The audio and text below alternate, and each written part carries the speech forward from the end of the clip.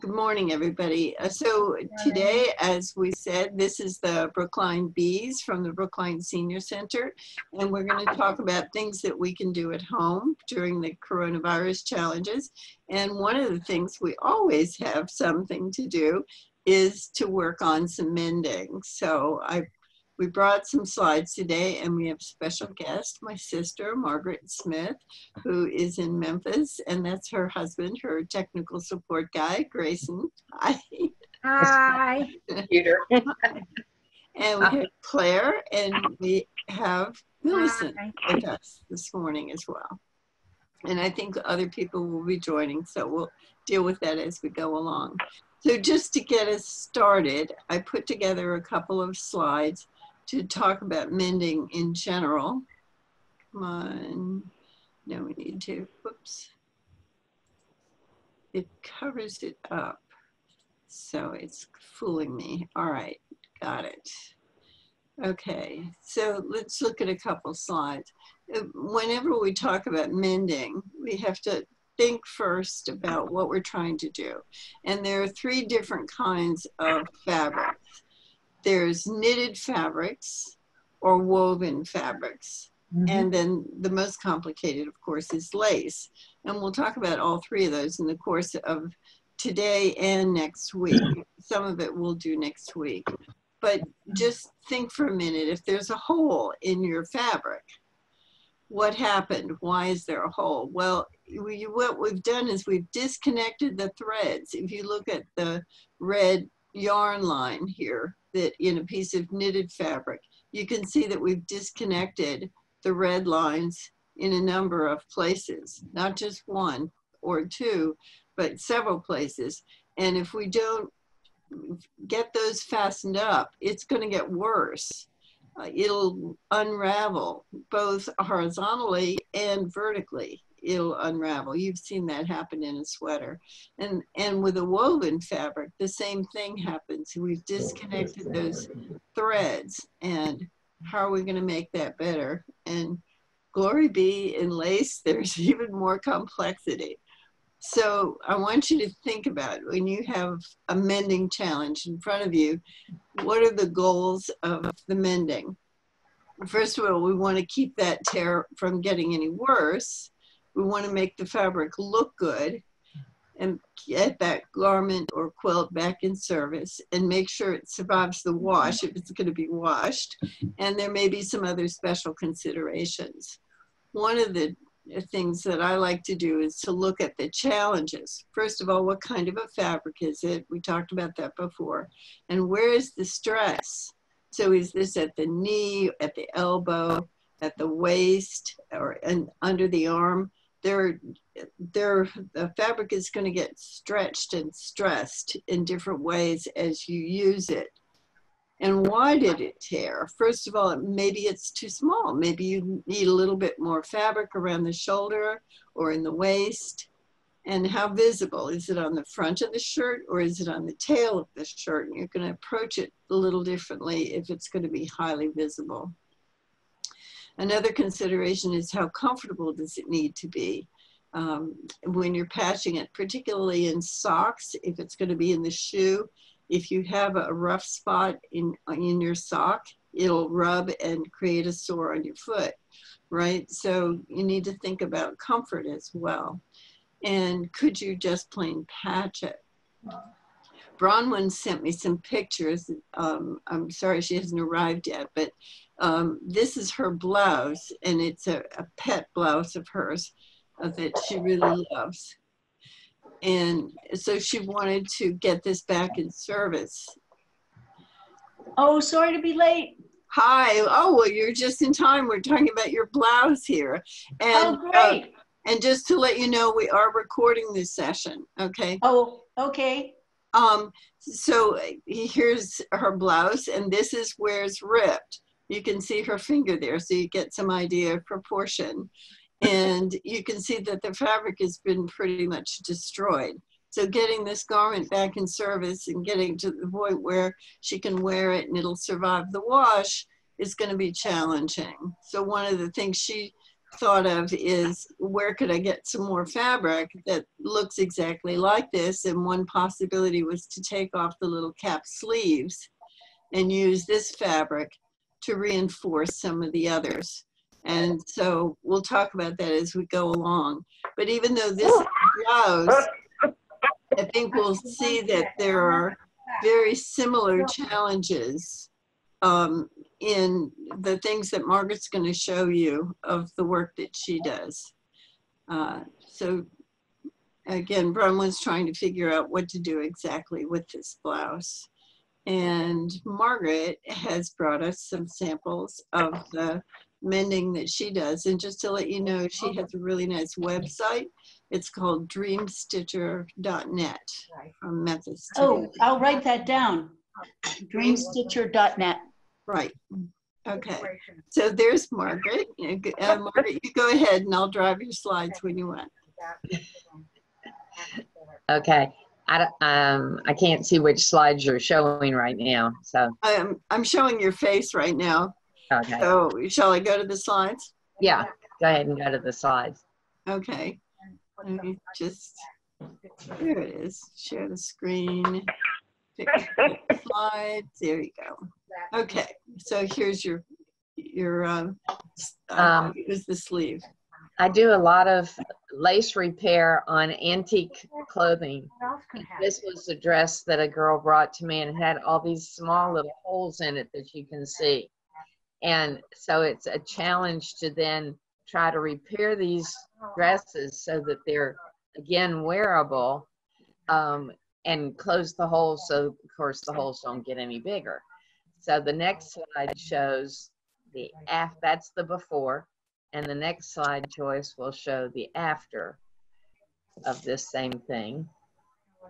Right, and I'm just going to mute everybody except Margaret, and just so that we don't have a lot of crosstalk, okay? And we'll go back to our slides in 1 second. Okay. There you go. Next slide. That's the before, and you can see the little holes. And then the next slide. Yep, 1 second, because for some reason, it's not advancing so easily. So just have to, maybe I can I do that?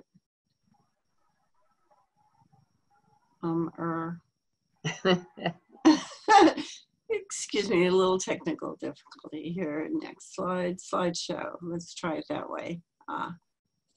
No, slideshow. And there. This is the this is the after, and I've closed all those little holes. It's a matter of taking a single strand of thread and a needle and just very carefully by hand sewing the little holes closed. You can see a couple of them, you can see the actual repair where I had to go in and reweave the lace a little bit to close the hole, because the lace is literally gone from some of the places if the holes are too big. But again, it becomes a wearable garment as opposed to an unwearable garment. And so that's the goal. It's like, what is our goal here? And it's to make it usable again. So go ahead and go to the next slide, Joyce. Okay. Well, it'll get there. Yeah. All right. Pardon me 1 second while I figure this out. Again, what I sent Joyce were slides that show a before and then an after of what the garments look like. A lot of things are antique dresses, and so they're basically, if they pack the dress away with any kind of starch in the lace, and Memphis area is very humid and we have a lot of, so if they pack it in an attic and they haven't taken all the starch out of it, you'll see little round holes in the lace, and that's where the bugs bite it. and try to get the starch out of the lace. If it's a lateral rip like this one, it's a wear Hang on one second. hole. Yeah.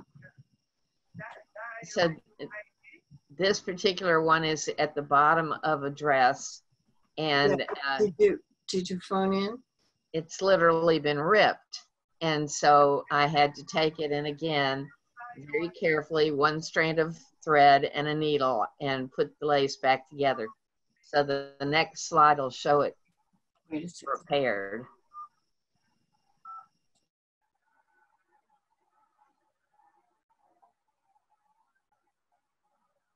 Can you go to the next slide?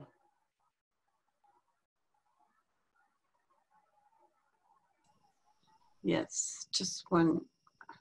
Okay. For some reason, I can't get this to advance properly.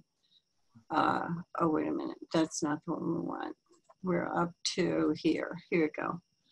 Try that one. Are you seeing it now? No, not the next one. Can you go to the next one? Come on. It's paused the sharing for some reason. Let me try again. Okay. Yes, there it is. And if you look very closely, So, you can see the line of the repair toward the bottom, sort of at the right, and at the upper left, sort of a little past midpoint on the left side. But again, it takes it from an unwearable format where it was ripped to now it's a wearable format. And when you see this on somebody, you're not going to be able to look in and see this exact repair. So it just takes these dresses and make them wearable again. And that's the ultimate goal. We have 2 high schools that graduate their girls, instead of in cap and gown, they graduate them in these vintage looking dresses. And so I often get the old dresses to repair that were grandmothers or mothers, or sometimes I have to make new dresses that look like old dresses. And so that's what I've been working on this year, even though it looks like graduation might be on hold for a while down here. So go ahead and do the next slide if you would.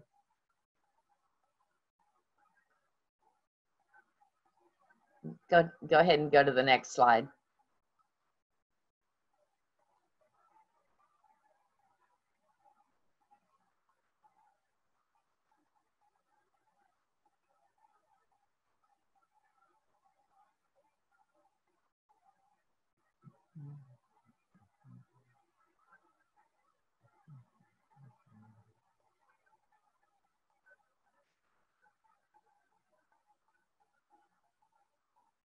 Okay.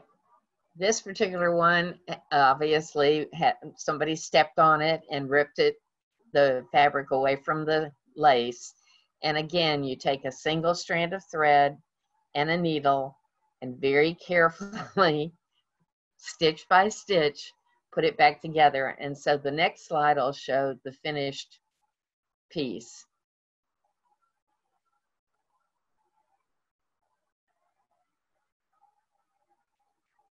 And there it is with it completely finished. So again, it becomes a wearable garment again, as opposed to a non-wearable garment. Okay, go ahead to the next one.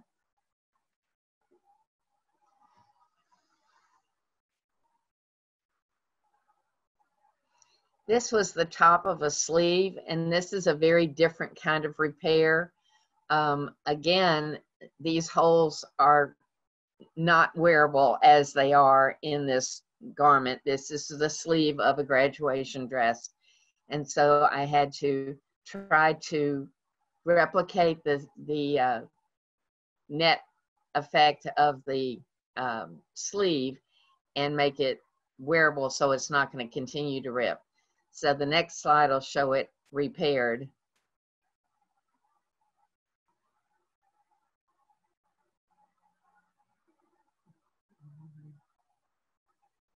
Nope. Next one. Yeah.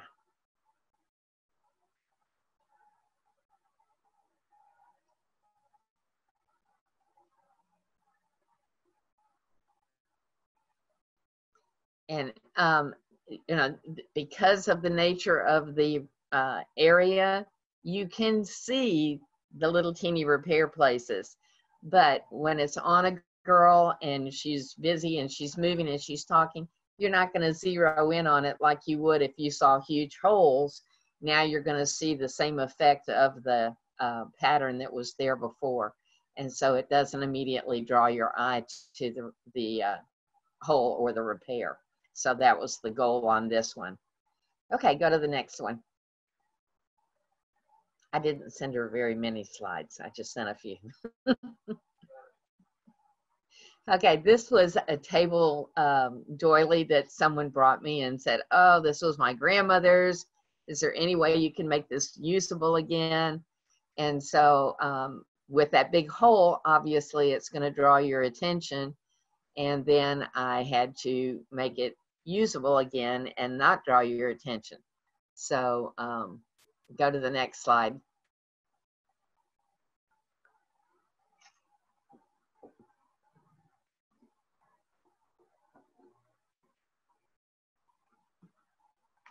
And there it is repaired. Again, you can see where, you know, any trained eye can see where the repair is.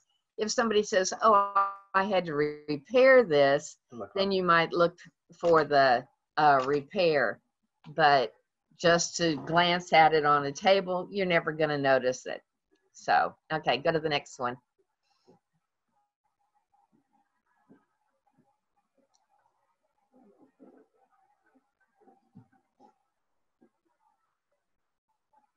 This again was in an antique dress, and as you can see, it had a couple little holes in the lace.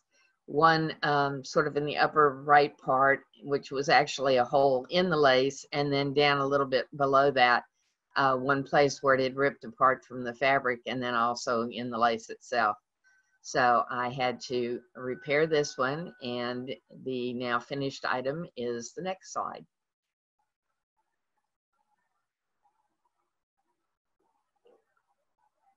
And there it is fixed. Again, when it's on somebody, you're never going to zero in on it. If somebody said to me, oh, there's a repair, yes, I can find it, but it's not going to draw your attention like a hole would. Okay, next.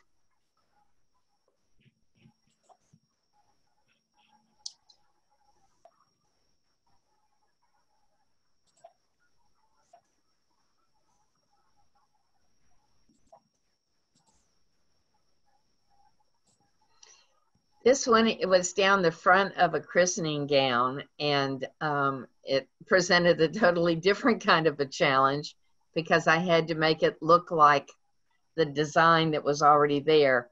So when I get into these lace repairs, I often don't even know what I'm going to be getting into at the time because they just are so different so often.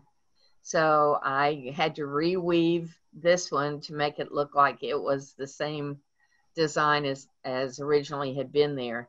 So go to the next slide.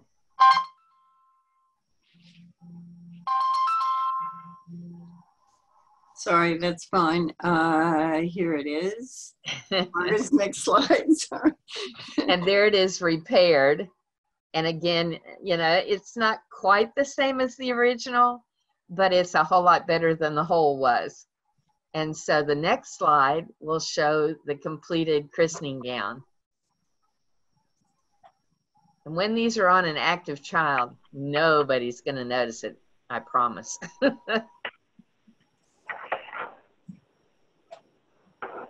And that's the completed christening gown. Now it's ready to wear and be back to its original form again. Okay, go to the next one, guys.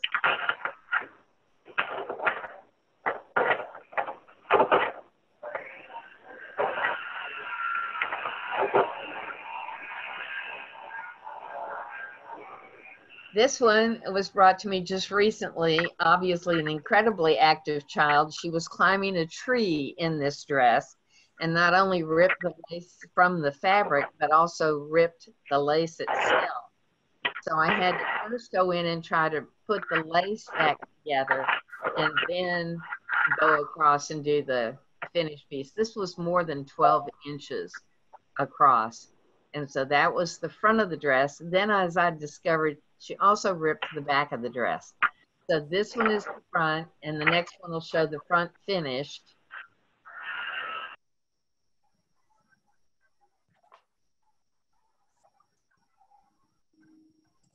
Sorry for the lag time here.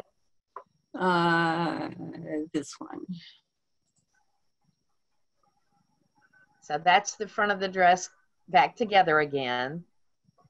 And you can kind of, you know, see a little bit. I told the girl, I said, you know, part of this lace is really missing, but I'll do the best I can. And so again, it's now wearable. And then the next two slides will show the back of the dress before and after.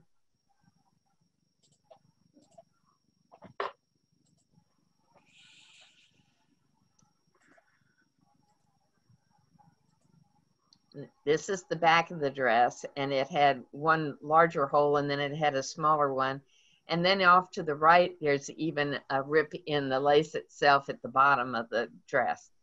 So as I check these dresses before I return them to the owner, they'll say, oh, here, fix this one hole. And it's like, yeah, but before I give it back, I check all the holes. And so this is the back of the dress when I discovered those other couple of holes. And so this is now repaired again. Again, you work with a single strand of thread, very fine, and a very tiny needle, and just laboriously work stitch by stitch. Okay, try the next one. You know, this might be a good place to just ask if anybody has any questions. So I've unmuted all the line if anybody has a question. I have a question. Sure. Yes. On the one that looked like netting, Yeah. I don't know, I don't seem to have my picture up. I don't know how to do it. Anyway, the one that looks like netting, it looks like you use string, or did you use a single strand of thread and kind of do a chain stitch to make it? I did use a single strand of thread, but I did run it multiple times and then kind of do an over stitch over it along the length to kind of hold those different strands together and just kind of block them together so that it made it thick enough to be like the original. Did you wrap it? Did you wrap the strands? Because they look thicker than the thread. It's not really wrapped, but it's kind of a lock stitch, and then you carry it down and then you lock it again and carry it down. Over the thread. Over the I'd love to meet you and see how you do that kind of stuff. Because I have tried. You know something? I want to say something. This is Millicent. Millicent, wait 1 minute until Bronwyn's finished, and then you can talk. Well, next time I get to Boston, yeah, I'd love to meet you, because I've tried to repair lace and I don't know how to do it, and it seems like it's halfway crochet, but with a needle. It depends on what the lace design is.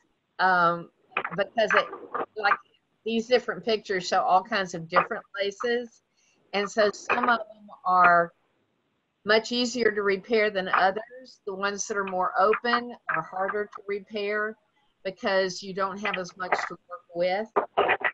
When I get into antique fabric repairs, I often will use a tiny piece of tulle behind them because the fabric is so delicate. Like I've been working on a dress that was made in 1825. Wow. And so the fabric is so delicate that you can't stitch to it without the fabric itself ripping again. Right. And so I'll put a little piece of tulle behind it, just a tiny little piece, and then use that to work my stitches in through as well as the fabric. Yeah, I thought I noticed tulle a couple of places on the first ones. Yeah. Yeah. So tulle will give you that added back stability without giving any thickness to the look. Right. So yeah. Very interesting. I'd love to meet you. Yeah. Well, one of the groups coming up, and I think it's going to be the last group, is a dress that was from, it was a 125-year-old dress from France. And the mother had bought it, and the daughter wanted it to be worn by her flower girl in her wedding. But it had all kinds of worn out batik. And so when that group comes up, I'll talk a little bit more about it. I think the next group might be a tablecloth that somebody brought me. Can you put up the next picture, Joyce? Maybe. Technical difficulties. Yes. But she's doing better than I would, so that's why I sent the pictures to her. She's doing much better than I would ever do. I can fix lace. I can't work a computer.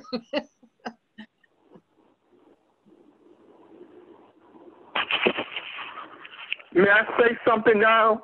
Yes.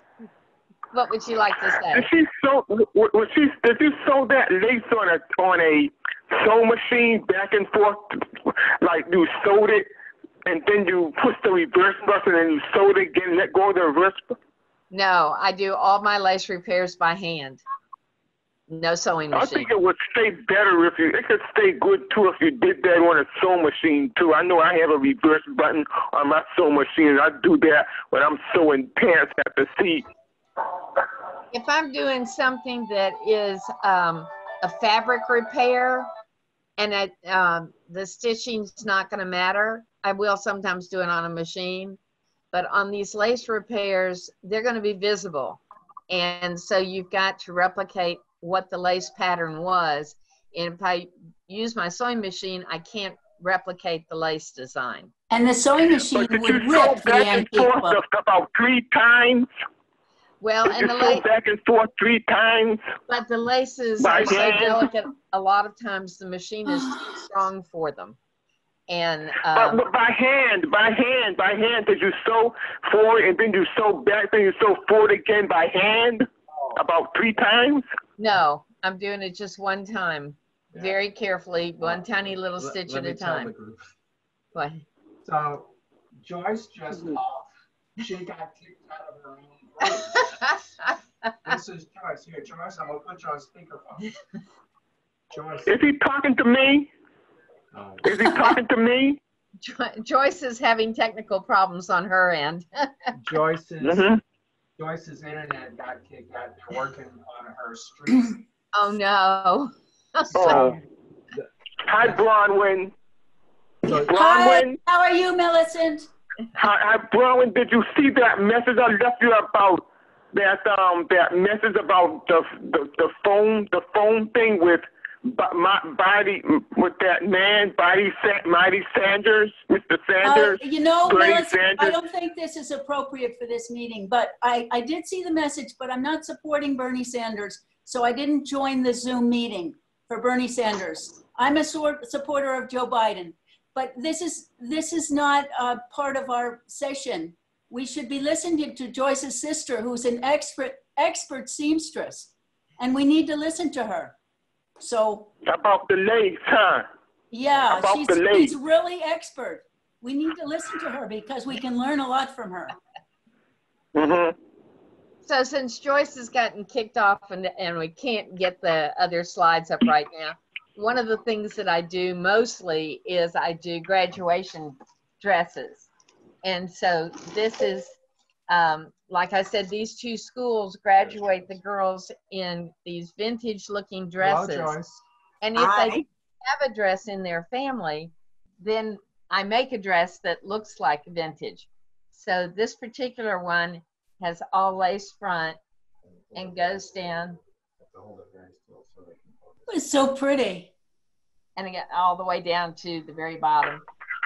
Here, Is this a religious school? The next one, because it's got embroidery on it. It's batiste and lace, and it's all cotton. The batiste is, if you think of most of what you guys work with for quilting is broadcloth. The next thing thinner than broadcloth is called lawn, and it's this kind of thickness. It's a little bit thinner than broadcloth. And then the next thing thinner than lawn is batiste, and it gets even thinner. And so this is another one of the graduation dresses that I'm working, and it has tiny little embroidery. Oh, it's beautiful. Is this a religious school or like a school of One of them is seamstresses? and one is not. Oh. One is just a private school and one is a private religious school. It's really neat that they graduate in these antique dresses. It's been a tradition for over 150 years, and they simply haven't changed the tradition. And wow. So if the kindergarten girls are flower girls to the senior girls who are the graduates.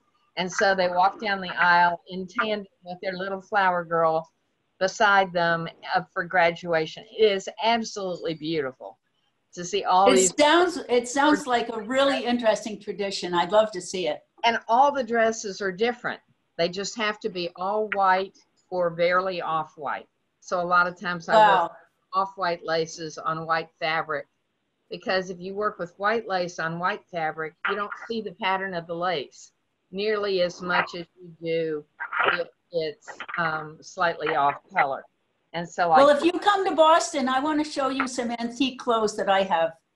This one, you can see the lace is just slightly off white. Right. Right. So that you can actually see the pattern of it a little. But now I think we have Joyce back, so maybe we can get back. We do. And Millicent, did you get your question asked? Yes. Yeah. Okay, great. So thank you. So I'm going to mute everybody again, except Margaret, and we'll go on to your tablecloth, okay? And Erickson Road, unmute, and here is Margaret's tablecloth. Whoops. Okay, this one was a 4-yard long tablecloth that had belonged to this woman's grandmother. And she had sent it to the cleaners after she used it to have it cleaned and pressed, and rolled it all up and packed it away, and 2 years later pulled it out to use for a special occasion, to discover that the cleaners had absolutely caught the lace in one of their machines and ripped the lace and never told her about it. And because it had now been 2 years, she couldn't go back to the cleaners and say, oh, you ruined my lace. And they go, oh, well, yeah, right, lady. And so she brought it to me and said, well, what do I do? Well, a few of the places I could actually put the lace back together, but then this large chunk in the center, the lace was literally gone. And so I had to go I have a box of antique lace remnants that I bought from the daughter of a woman who used to own a shop. And so there are a lot of just bits and pieces of lace. And so I went through my box trying to find something that had that back filigree look of the same lace to patch in. So go to the next slide and I'll show you what I ended up doing. The lady came and she knew that I had fixed it, and I said, okay, find a repair. She couldn't find it. And I said, then that's all I wanted. If you can't find it, knowing that it's there, somebody who sits down at the table will never see it. But in the bottom center, you can see that it's not quite the same lace pattern, but it's the same background pattern. And so I was able to patch that in and repair her lace that way. So again, it took an unusable tablecloth and made it now usable again. So, okay, try the next one. This one was a little child's pillowcase cover, and the hem stitching in the 4 corners was ripping loose. And so she brought it to me and said, help. And so the next slide will show what I was able to do with it.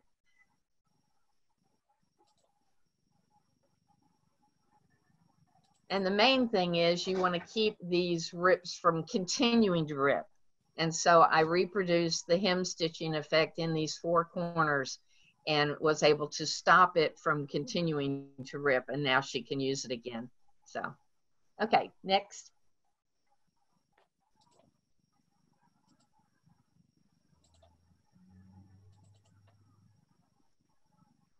This was the dress that was a 125-year-old dress from France. And the old batiste is much thinner than the new batiste. So before I went too far with it, I told her, I said, I'm going to fix one panel, which is what's in the center front.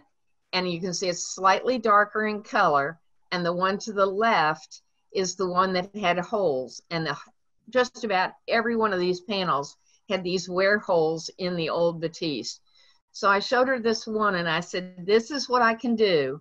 Tell me if you like it. If you do, I'll continue, because once you put a slip under this dress and you put it on an active child, you'll not see the difference in the old batiste and the new batiste and the thickness of the two. And so she liked it.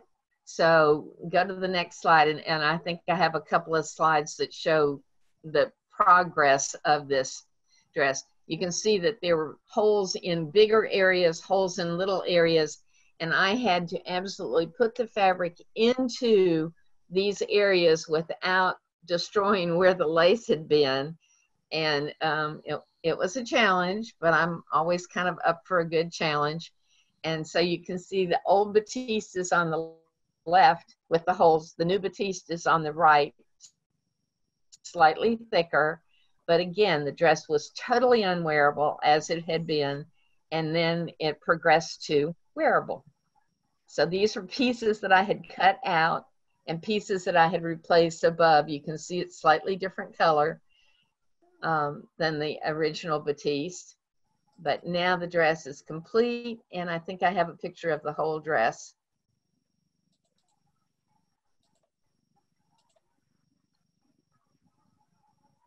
And that's a close-up. And then I think the next one will show the entire dress finished. But some of them were the big pieces, some of them were holes in the little pieces, and it took a while. It was a challenge. And that's the completed dress. So she was able to put it on a little girl and have it in her wedding. And of course, when you put a slip under, you're not going to see the color difference between the old and the new batiste, and it's on a child. Like my grandmother used to say, if you can't see it on a galloping horse, it's pretty good. So. Great. So I'm going to unmute the lines if anybody has any questions. Yeah. Any questions about that one? Yes, ma'am. That last one was beautiful, and I was going to ask if you actually removed pieces, but then you explained it with the picture that you did actually remove pieces, I guess very carefully. Very so carefully. that you could put in new pieces without destroying the other ones. I actually put the new pieces in first. And then remove. And then remove the old piece very carefully with tiny little sharp scissors, because I had to keep that same lace shape that was there. Right. And I couldn't. And you didn't want it different. That shape, if I took out the piece before I put the new piece. It would stretch. So yeah. Yeah. So I actually very interesting. Had the two layers together and then took the old layer out. Right. Looks beautiful. Well, thanks. So again, I was thinking, it takes it from unwearable to wearable. So. Right. So Margaret, let's look at Bronwyn's blouse again and see what you would suggest for dealing with that, because this is, I think, a good picture of something very similar to what you were just dealing with that dress. But now knowing that she has some fabric that looks like this, that she could use to match it. Where on the dress is this rip? Yeah, that's important to know. It's the underarm area, so it's not going to show very much unless I raise my hands, which I'm not going to do in a sleeveless blouse. Don't go swinging from trees and you'll be okay. No, I don't do that anymore. I would start, and I would, if you've got the extra fabric, try to find a piece of fabric that would be the same pattern as this and put it behind it. And then I would also reinforce it with a piece of tulle behind that new piece of fabric. And then I would stitch very carefully by hand around the edges of the hole that is in your fabric through your new fabric and your tulle. And that tulle is going to give you the extra stability that you're going to need to make it hold. So I was thinking maybe it should have like an interfacing too, besides tulle, because it's so thin. I wouldn't think so. I would think if you put the new fabric there and you put the tulle, it gives you a lot of stability like an interfacing would, without giving the look of interfacing to conflict with what you're seeing. Okay. So you I have actually another could raise question. Since it was a cap sleeve, and I've very carefully removed the sleeves so that I could somehow use the material from the sleeves to fix the underarm holes. Now I have to somehow put an edge on the sleeve. Do you think I should just use like black cotton, or probably something like tulle would be better? Not tulle, batiste. If I could find black batiste, maybe. It's going to be very hard to find black batiste. You might go online and be able to find it. Batiste is usually white and off-white. Yeah. I think that you could be okay using a cotton edging, or you could even maybe roll an edge. You know how to do a little bitty rolled edge by hand and have that be finishing. And this is not something I'm going to want to wear a lot, because first of all, I might have gotten too big in the dress to even wear it now. But I think I could wear it because it's stretchy material. It needs to be wearable.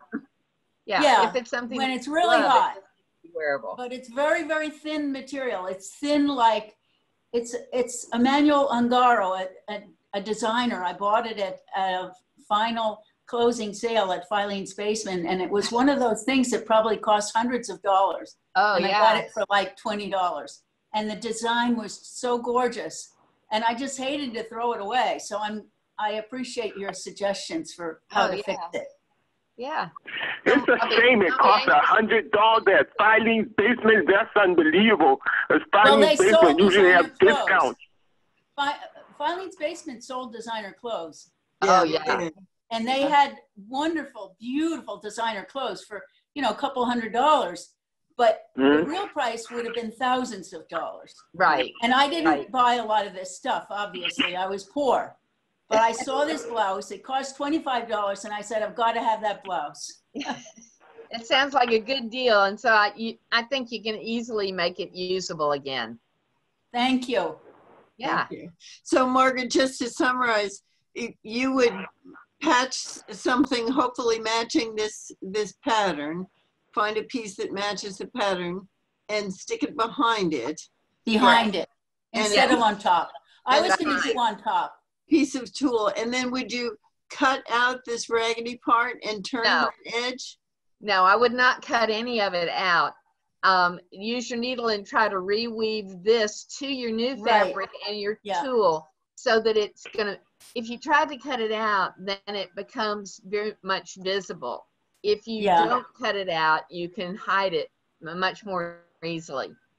And it's the kind of thing that I really wouldn't be lifting my arms, so I don't think it would show. Right. And I should wear it in an air-conditioned place so I wouldn't sweat. Right.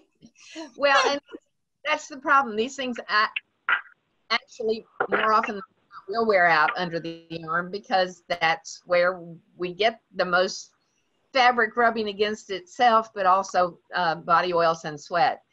Right. Those holes are from sweat, I'm sure. We all can't just glow like we're supposed to. We do sweat. Right. Thank you again. You're welcome. Okay, Joyce, run through those just last couple of slides. Sure. And then we're done. Okay. I think I have it up.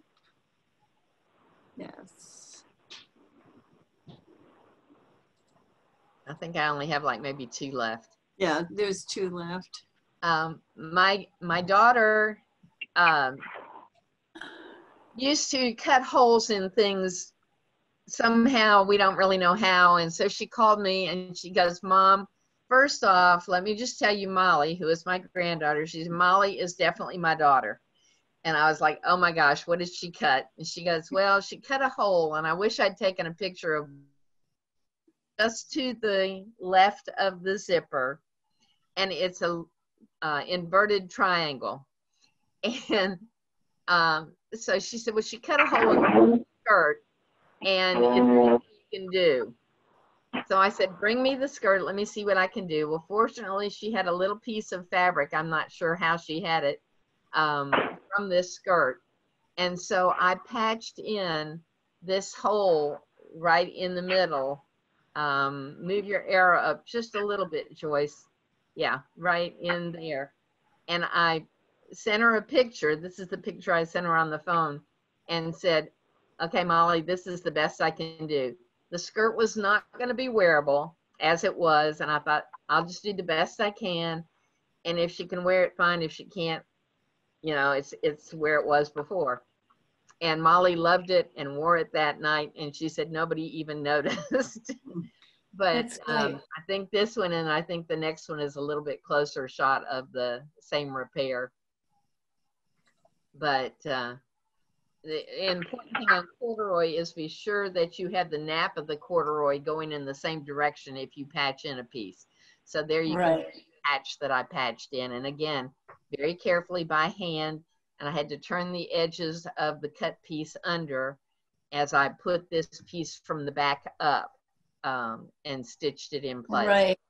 And then I had to go back and stitch this diagonal line back up to make it look like the zipper line because the zipper line had been cut. And so I wanted that zipper line to still be there. So, and it looks pretty good. Thank you. It's wearable. It's now usable where it wasn't before. So you know, you just have to be creative when you do these repairs. You have to think, what am I working for? Am I working for just something that's going to look good? Or am I going to work for something that's wearable? If it's going to be in a stress area? And it's sort of, what is my goal? With my antique dresses, the goal is get the dress back into a usable form that the girl can wear.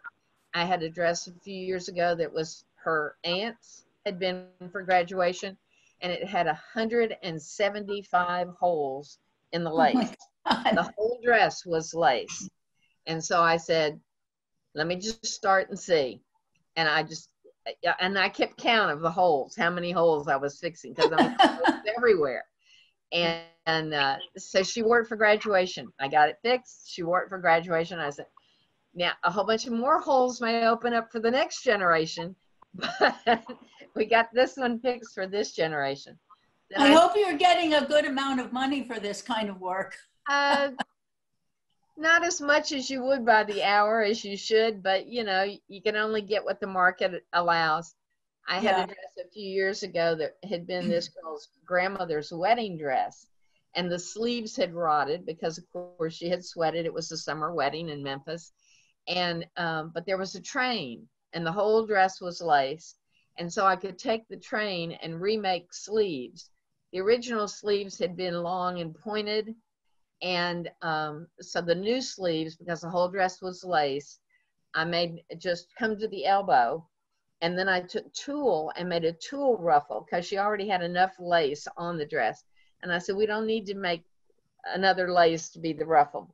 Let me just put tulle. So I put a tulle ruffle on the sleeve bottom. And then it had what used to be called a vanishing collar. And it was a collar, and then there was tulle, and then the dress.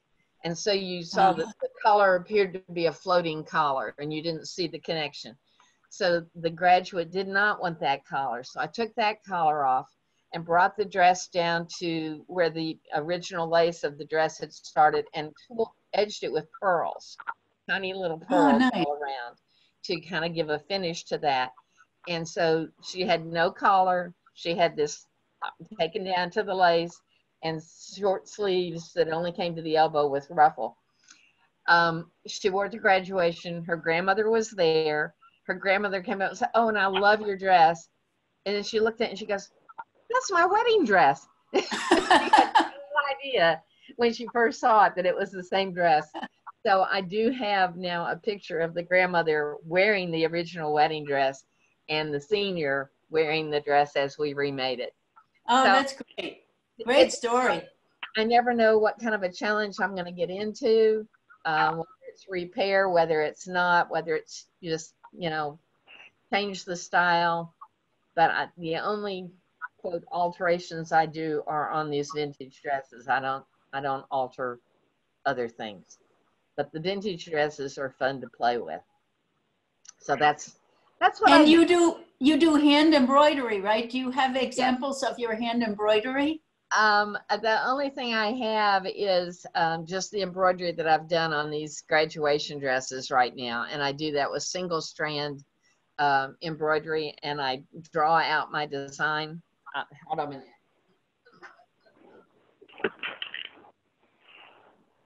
So if any of you have other challenges that you want to share with the group, we'll do more on mending next week. But yes, I would show if I could, but I made some out of the corduroy material, this beautiful base corduroy material that I made the mask from. I made myself a pair of corduroy pants. oh, great.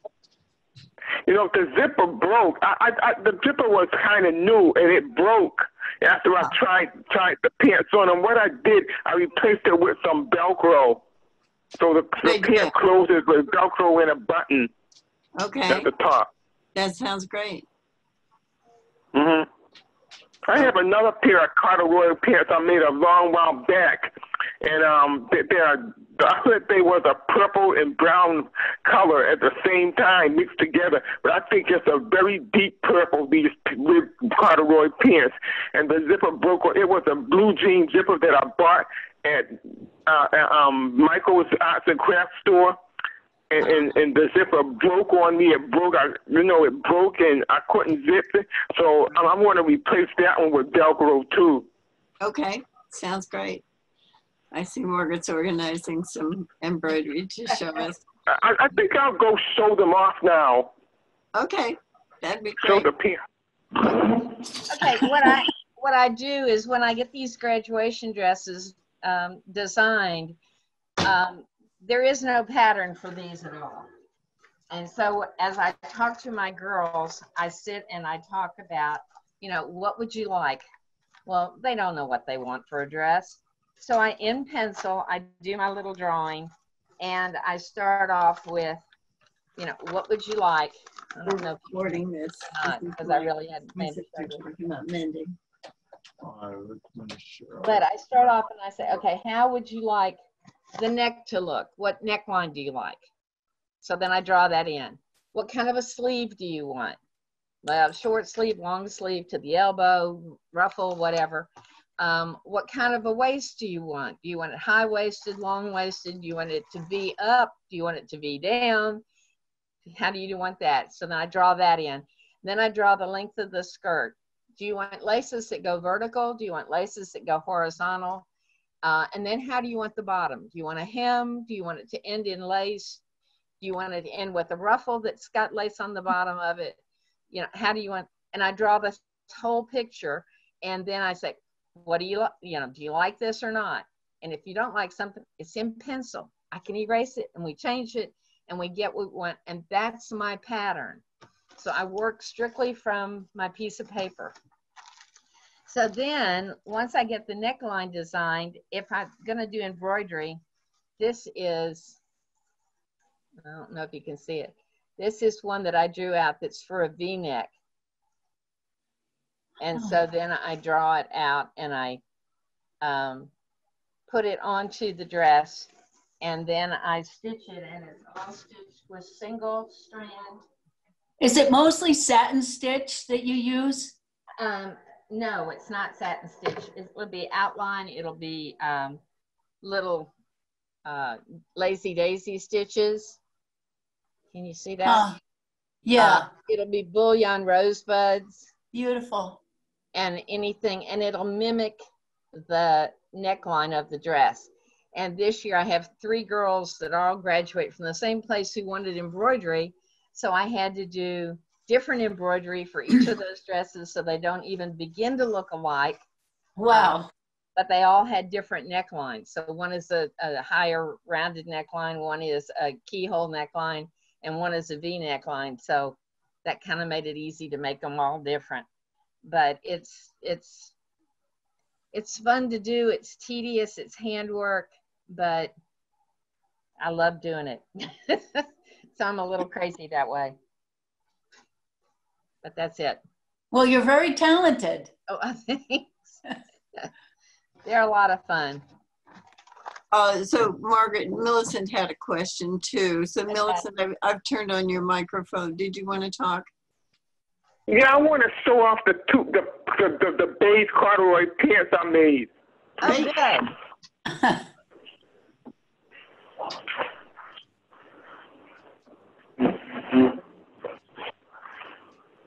Very good.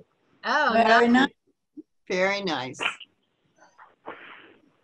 See that right there, the button. This is the side. Wow, look at that. Here's the Velcro. You see the Velcro? Great job, Millicent. Great job. Great. Thank You're you. very creative. That's great. Thank you. Thank you. Thank you, Margaret. That was wonderful. Thank you. Really appreciate you doing that for us. Sure. Yeah, thank you. Is everybody making masks? I'm making some. I'm not the kind of person who wants to sew all day, every day. So I'm making some. Yesterday I sewed 4 for a neighbor. I'd already given her 2. And I sewed a baby mask and 2 kids masks and an adult mask. But I'm not fast at it like you, Joyce. I could never get up to 4 or 5 an hour. Well, You know, you'll pick up speed as you go, but it still takes me about 20 minutes for each. Yeah. And so making for the folks around you first is, of course, the biggest priority. And if you do have some extra capacity, there are nursing homes and so forth that are asking for them. And so we're trying to fulfill the need. But Goddard House needs some. The Brookline Housing Authority has asked for their staff. The fire and police are now asking. So the demand is growing all the time. I was thinking of taking a bunch of them to Roach Brothers because I was in Roach Brothers and none of those cashiers are wearing masks and they should be.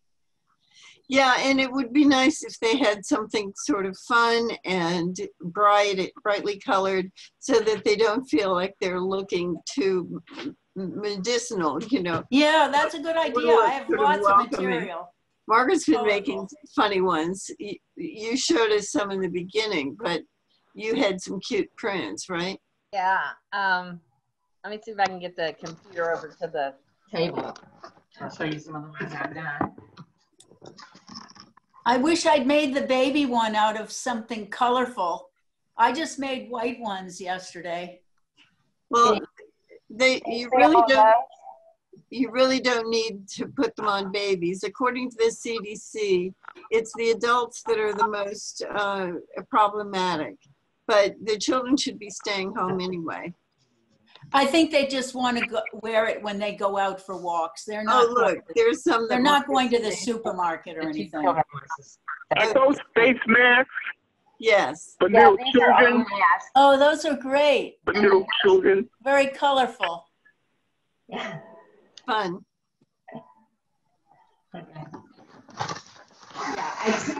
Yeah, I'm over to my physical therapist yesterday, and so my one physical therapist has a wife who's also a therapist in a different place. And so I asked him, I said, is she still seeing patients? Because she does home patients. He said, oh yeah, she's still going to homes and doing it. I said, okay. So then I made 2 this morning for her, and I'll take those over. And my other physical therapist has 2 young children, 2 and 4, who are going to daycare every day. And when I gave her the mask, she said, oh, do you by chance have a child size? And could you make them for the kids that still have to go to daycare every day? And so I looked online and I found the dimensions for the child size. And so the little ones I made are going to go to, so I'll take Are over. the child size a lot smaller, or are they pretty much the same with shorter earpieces? The directions I had were a piece of 9x8 with 7-inch elastic for the adult, and 5x7 with 6-inch elastic for the children. Yeah, I made 6-inch elastic for the children yesterday, Yeah. and 5.5 for the baby. Great. Yeah, I haven't done any baby ones, but I don't know if this baby would wear it or not. I mean, the baby's going to be in a stroller when they go Yeah. out for a walk, so. So this is the adult one, and this is the child one that I made. Uh-huh. Her little boy loves soccer, so I made soccer. Oh, that's cute. Him. And then her daughter is just a girly girl, and so hers are all pink because she likes lots of pink. Okay, thank you. Right. But yeah, then they have, and the child ones only had 2 pleats where the adult one has 3 pleats. Right. So, but they're done. I've made 68 in the past 2 days. Wow. Just trying to make for friends and people around. I took them down to the people 2 doors down and got this lovely thank you note from her because we just kind of put them on the door. And she said it just brightened her day. She said, I can't go anywhere, but it just brightened my day to have these. So Yeah, that's nice. That's nice to be in touch with your neighbors. Yeah. oh yeah, our son Curtis is a Celtic freak, basketball. So she still has some Celtic fabric. Yeah, when Very I made good. pajamas for all the boys. No, I'm not a Celtic fan. Excuse me, I'm not a Celtic fan of the Bruins or any people like that. I'm not a Celtic fan. And I wouldn't like that material. Of your favorite team. But I had the side pieces from when I had done their pajamas because they were too big to be a doubled over fabric. And so I had the side piece and I thought, oh, that's the perfect size to make these masks. So he has 3 sons.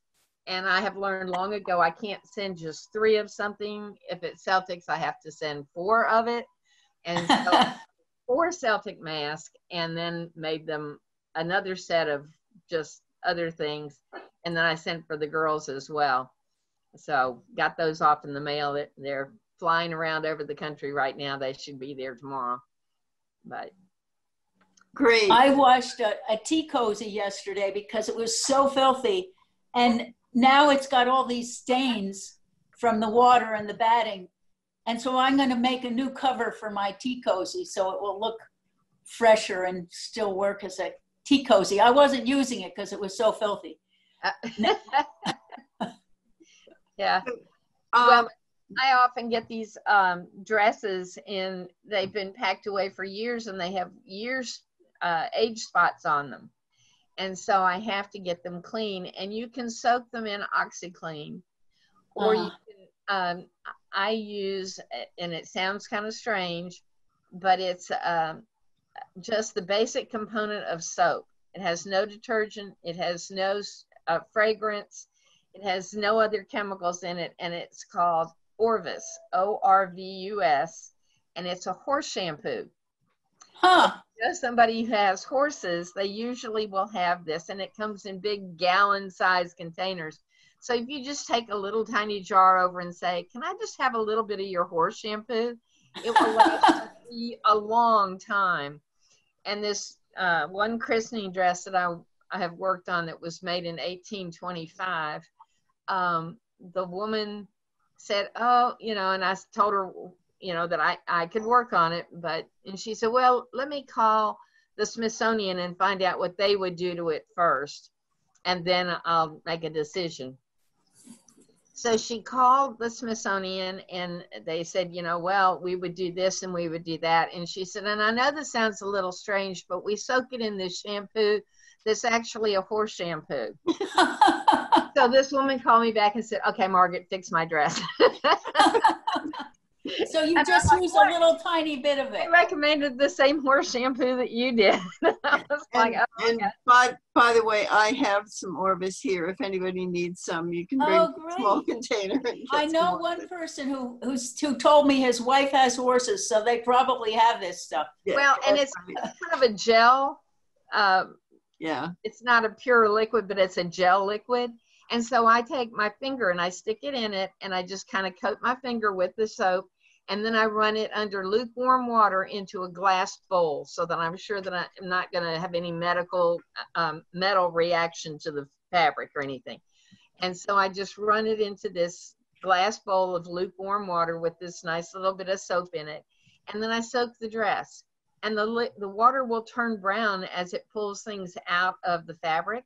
So when the water gets brown, I just pour it off, and I repeat the process. And I can soak a dress for a week or more, and it's not going to hurt the dress. But as the water discolors, then I simply change out the water and put new water in, and just keep going until the water comes clear. And that means it's taking out as much as it's going to take out. And so at that point, you've done the best you can. And usually it gets everything out. But like when I'm doing laces or something, lace repairs, and having to put other laces in, I need to know what color is the actual dress. What color am I really working with? Am I going to work with white? Am I going to work with off-white? Am I going to work with an ecru, which is even darker? But you have to get the dress as white as it's going to be, and then you know what you're working with. So great. So I think we're almost done. Claire, do you want to lead us in a little song before we adjourn here? Yes, I think where it's sunny out and we've had some dreary days, how about You Are My Sunshine, Joyce? Very good. Very good. You are my sunshine. Sunshine. You make me happy when I'm gray. You'll Never never know, dear, how much I love you.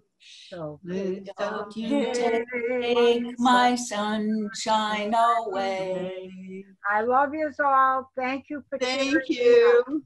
Bye-bye. Have a great week. We'll see you next week. Bye. Thank you so much, Margaret.